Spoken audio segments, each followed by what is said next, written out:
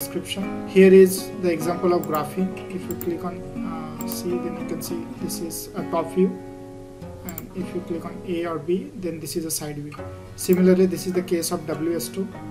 If you click on A or B, then this is the side view, and if you click on the C axis, that means a top view. If you don't know how to draw a 2D material using VESTA software, please check a link given in the description. So this is a graphene top view, side view. This is WS2 top view and the side view. Okay. Now next step, Paint 3D software. Click on Open, browse the file, and you can choose. Let's say I want to work with graphene first. Now after this, click on the option Crop.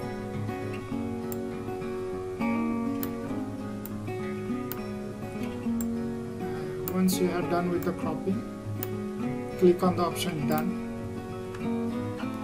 Then choose Magic Select. Now here you need to choose the area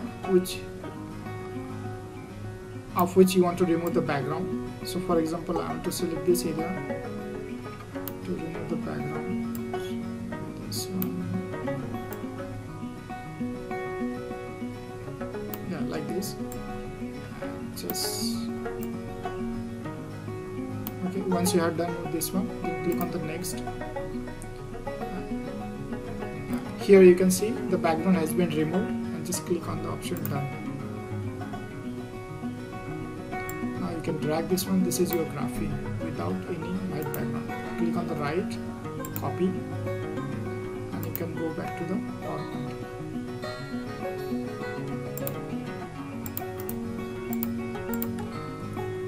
So this is your graphene without any background.